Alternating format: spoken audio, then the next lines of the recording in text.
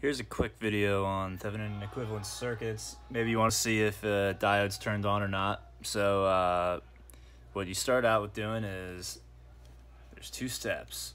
The first one is we want to find our Thevenin. This is how I like to do it. And the second step is Thevenin.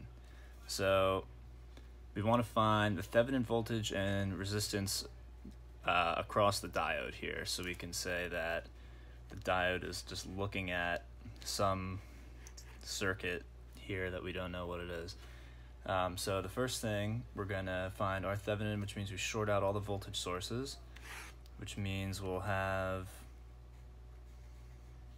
just this. And what is the resistance seen by terminals AB? Well, we can write this a different way to make it a little bit more intuitive. So if here's the 9K, 1K, we can see that this is just 9K in parallel with 1K. So perfect. Now we have our Thevenin. And to find Thevenin, what we do is we need to find the current normally without the diode connected here. So what we can do now is just use good old KVL. So we're jumping up, if we start here, by 10. So 10 minus, if this is the plus terminal, that resistor here, I times 9K minus I, again like that, times 1K plus 5 equals 0. And then we know that I is 15 volts over 10K, which is just 1.5 milliamps.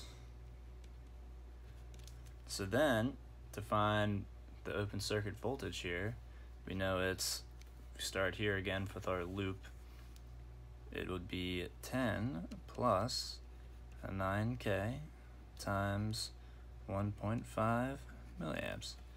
And equivalently, if we wanted to find it from this way, we would say it's minus 5, because we're jumping down by the 5 volts here.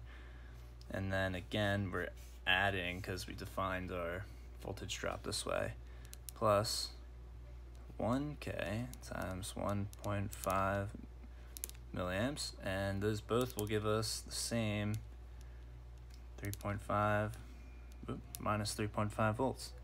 So now our equivalent circuit with Thevenin and our Thevenin